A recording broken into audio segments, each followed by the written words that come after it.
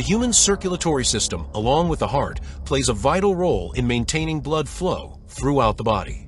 The heart functions as a muscular pump, ensuring continuous circulation. It is divided into two sections, the right and left chambers. This division prevents the mixing of oxygen-rich and oxygen-poor blood, maintaining efficient circulation. Beating approximately 100,000 times per day, the heart pumps around 5 liters of blood through a vast network of blood vessels.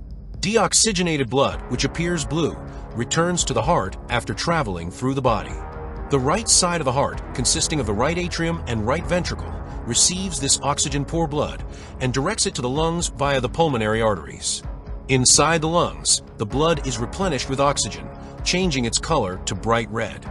This oxygenated blood then flows into the left side of the heart, which includes the left atrium and left ventricle.